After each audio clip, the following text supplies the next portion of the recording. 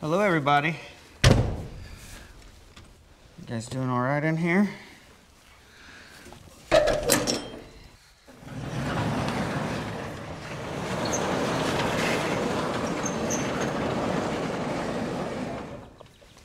All right, you guys are free to roam.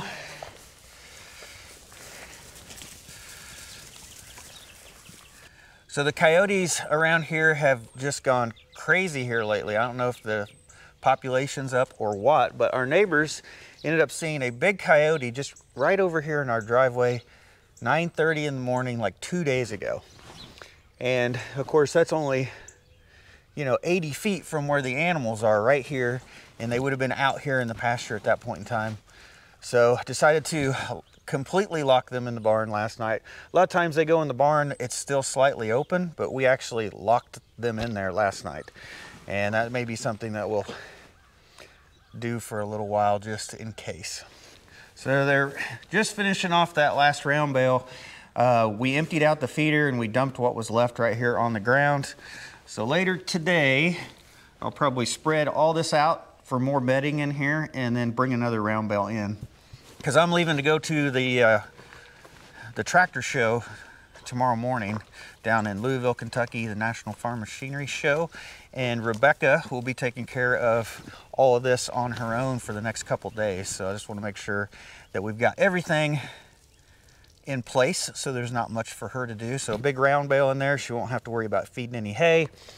And we probably got a few other things to do just to try to make it easier on Rebecca while I'm gone. So last night, the neighbors brought their rooster by.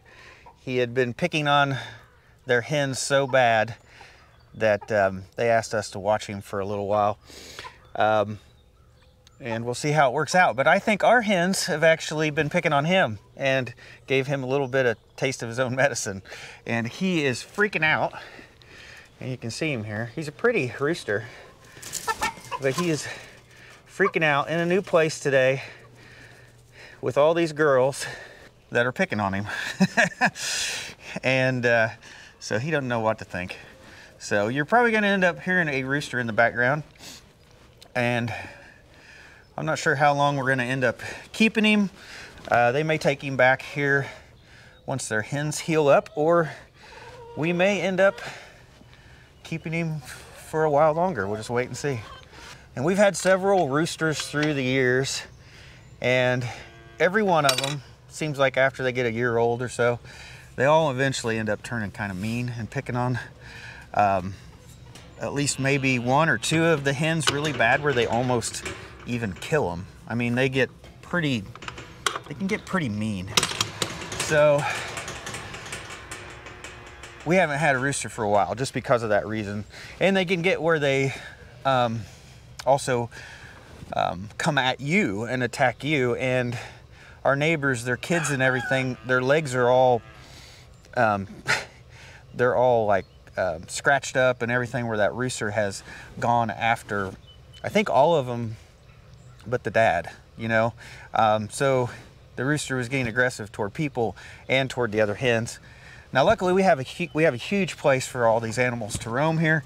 So these chickens can roam on about 2 acres of an area that they probably mess with, or at least free range.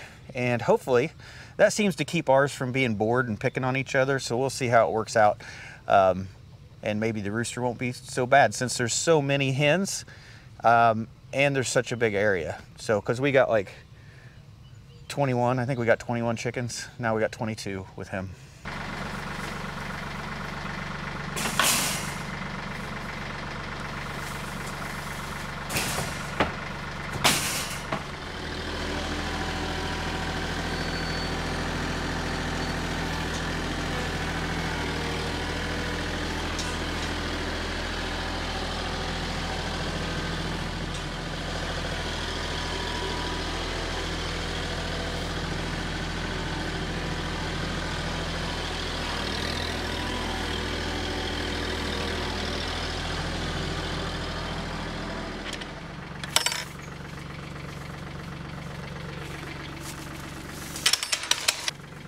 I'm gonna go ahead and feed the animals, see if I can get them locked in this pasture so that I can mess with the barn.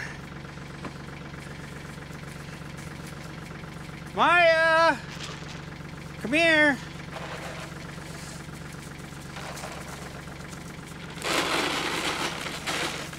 You guys, here, I'll just scoot around this and you guys can get on all sides. Maya! This is for Maya. Oh, she's excited. Mo, look out.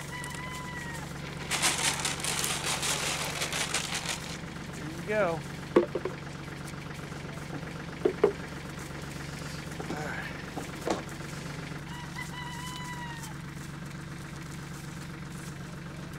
Hopefully that will keep them busy long enough that I can lock the other gate.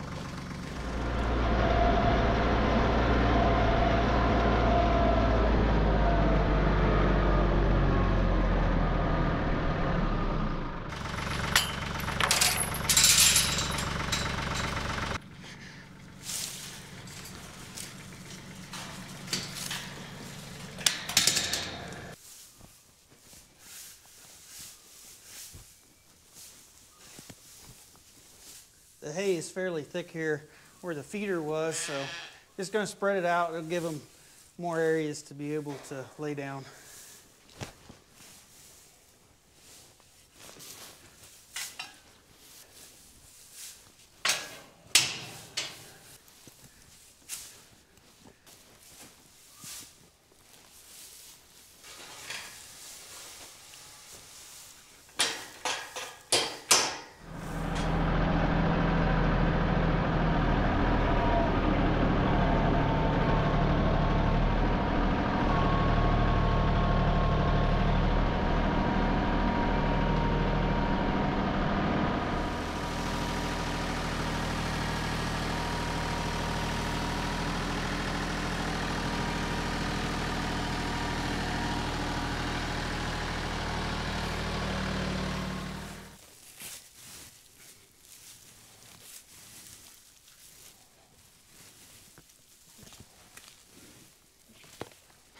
And you guys need to wait patiently. I've still got a couple more things to do. All right, I need to go ahead and swap out the pallet forks so that I can grab the next thing.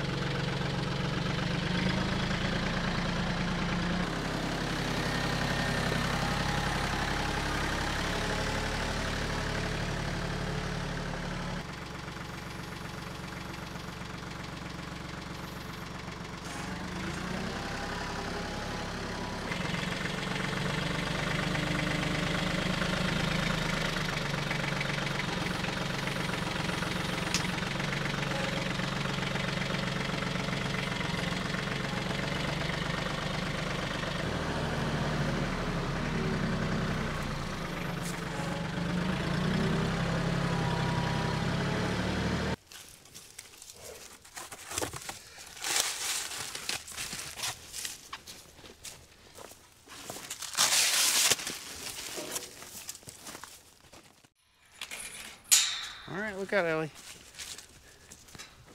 Look out. You guys can go back in.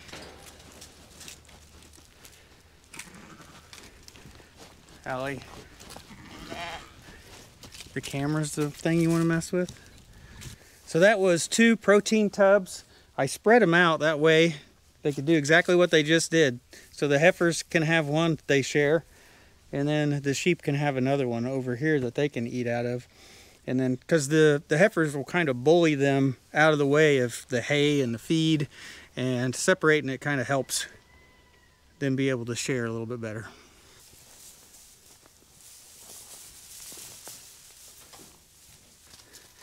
So I've been needing to do this for a while and finally picked up a couple of these tubs the other day. These things are extremely heavy. They're like 200 pounds a piece. You just can't like pick them up and go put them in your truck. You normally got to go and like buy them, and then the place has to load them in your vehicle with a fork truck. So in the wintertime, when the animals are strictly on hay, which is normally like a lower feed quality than if they were grazing green grass. A protein tub, it's pretty normal to feed that in the wintertime, or you have those out in the wintertime, just to give them a little bit extra nutrition. And like I said, I should have done this like a couple months ago. So these protein tubs have like a molasses added to them to give them some sweetness. And this is actually soft enough you can tell they've kind of bit into it, and they can take out chunks, and when it gets wet it gets softer, it's easier to eat.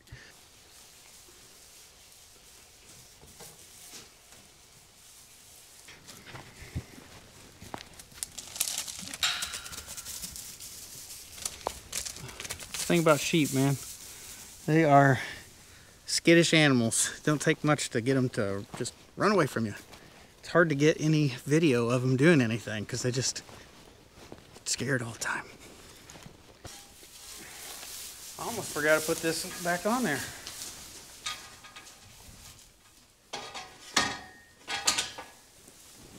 So I also got some Redmond sheep mineral. I don't know if I've ever seen mineral specifically designed for sheep before, but this has added vitamins A, D, and E. And I think that'll be good for the ewes since they're pregnant and it's winter time and they're on hay. I think this is something to try out.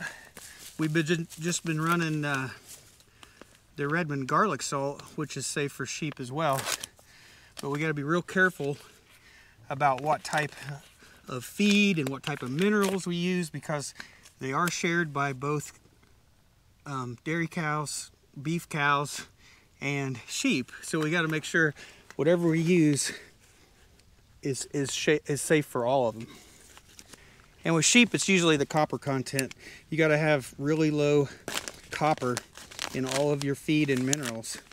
And this one only has 3 ppm of copper. It's like really low. And our first customer may be Ellie. You want some sheep mineral?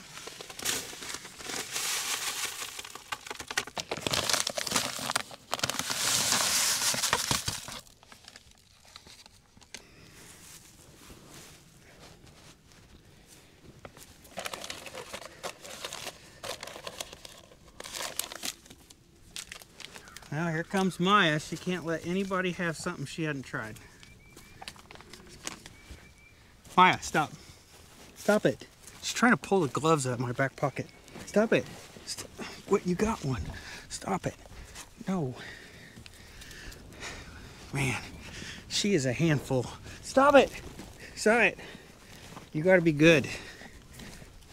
Yo, I just stepped in mud. Thanks a lot, Maya. All right, the animals are all set up now. I just have to come back of an evening, make sure the water's filled up, and lock them back in the barn tonight because of the coyotes.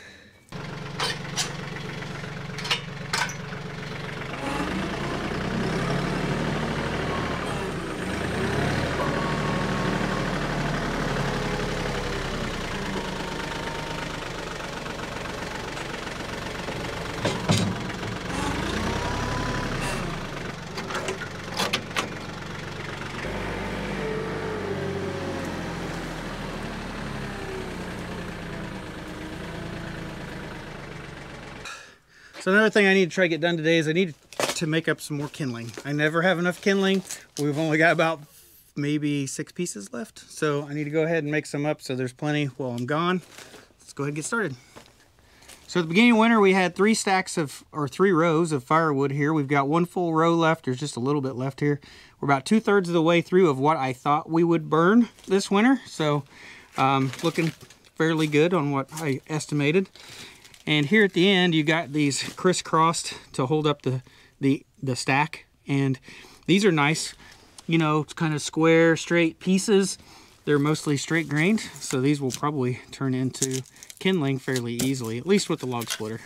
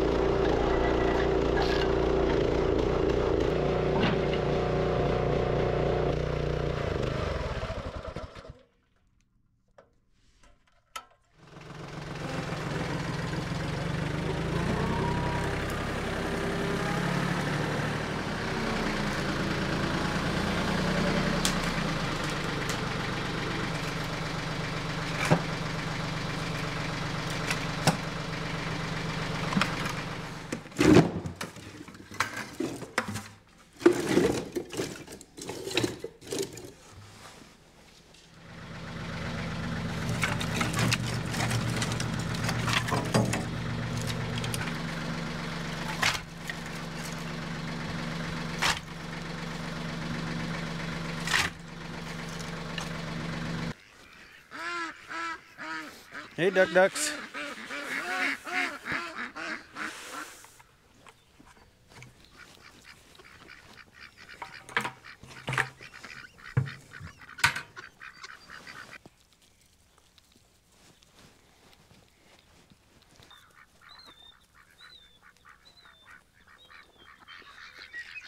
So this duck here is the last one to come up and eat. He's being separated from the rest of the ducks for some reason. He just kind of sits by himself and he moves very slowly. In fact, see, he kind of lets me get close to him. You see how I just kind of, I don't know if he's just too fat or what, but he don't move very fast. And that's a Peking duck. They're pretty fat ducks the way they are. And he's definitely the least mobile of all of them. We're afraid that something's eventually going to end up getting him. Well, while we're out here, let's maybe do a little update on the pond. So just looking at it right now, it looks amazing. So it did get cold enough to freeze the pond this year. And that really, I think, will help with the duckweed. Last year it didn't freeze and the duckweed stayed alive along the edges. And as we walk along here, I don't see any duckweed along the edge. Everything looks perfectly clean. Now I'd probably have to go and check some of the inlets and stuff like that and see if we can find any. But just the way it looks right now, the water's clear. I don't see any duckweed, algae, nothing like that on the surface. All right. Well, I don't know if you can see that right there. There is a little bit of duckweed right here in this little pocket right there. So there is still a little bit left in the pond, but nowhere near what we had at the end of winter last year. So, of course, this year we do have the carp. We put the grass carp in here, and hopefully, we're pretty sure that we've seen some of them still alive. So hopefully they will end up eating that and keeping up with it. That's what they told us. We'll find out. But they said as long as they are in at the beginning of the season, they should keep it under control. Adding it like we did in the like summertime or fall when the whole pond was covered, of course there's way too much for them to eat.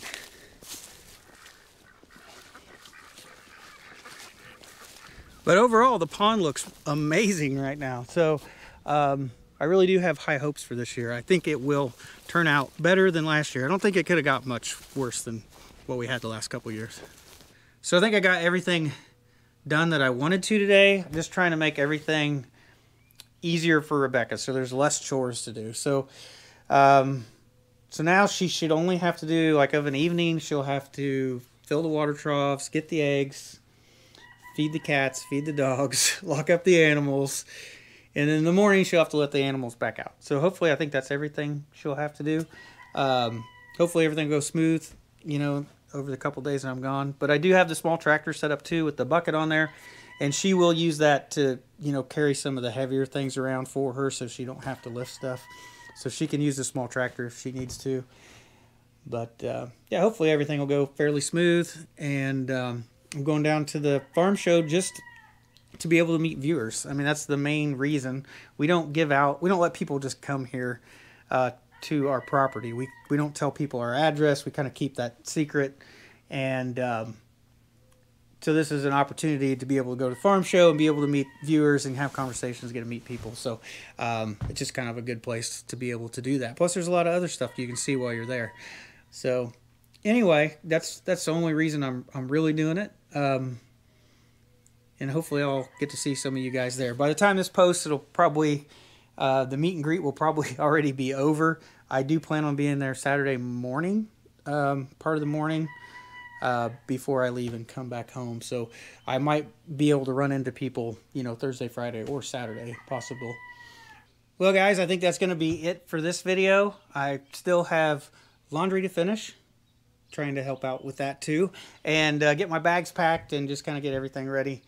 And gonna try to have supper and all the chores done before Rebecca comes home tonight. So I took today off just so I could kind of get everything ready before I leave. So hopefully when Rebecca comes home, she won't have nothing to do tonight, and it'll all be done for her too. But anyway, that's it for today's video, guys. Thanks for watching. I'll see you in the next one.